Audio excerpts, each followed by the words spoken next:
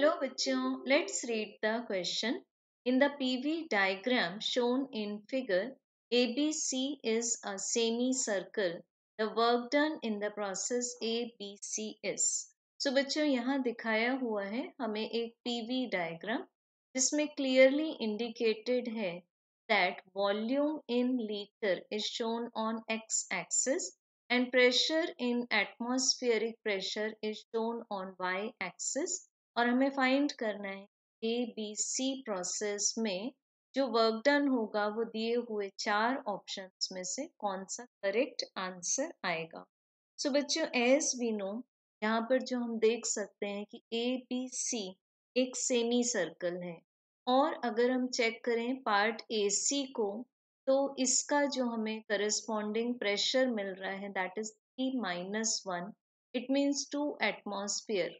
तो बच्चों यहाँ पर हमें रेडियस मिल जाएगी डायमीटर का हाफ क्योंकि 2 एटमॉस्फेयर डायमीटर है तो हमें रेडियस मिल जाती है 1 एटमॉस्फेयर। अब हम जब भी वर्क डन की बात करते हैं तो work done is obtained by the area under pressure volume curve with volume axis.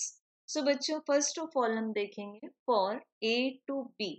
तो A टू B जब हम चेक करेंगे तो यहाँ पर वॉल्यूम कम हो रहा है A टू B जाने में, तो जो चेंज इन वॉल्यूम है from A to B that is negative. सो हम बोल सकते हैं बच्चों कि जो वर्क डन होगा work done from A to B that is also negative क्योंकि वर्क डन को हम बेसिकली कैसे एक्सप्रेस करते हैं pressure multiplied by the change in volume से।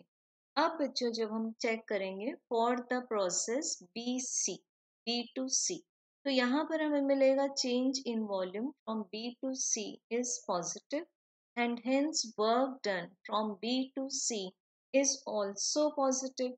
सो बच्चों अब हम देख सकते हैं यहाँ पर कि जो work done from A to B है अगर हम मैग्नीट्यूड वाइज कंसीडर कर लें तो that is less than the work done from B to C। Hence हमें जो टोटल वर्क डन मिलेगा जब हम बात करेंगे टोटल वर्क डन तो दैट विल बी पॉजिटिव क्योंकि जो BC वाला वर्क डन है वो तो पॉजिटिव है।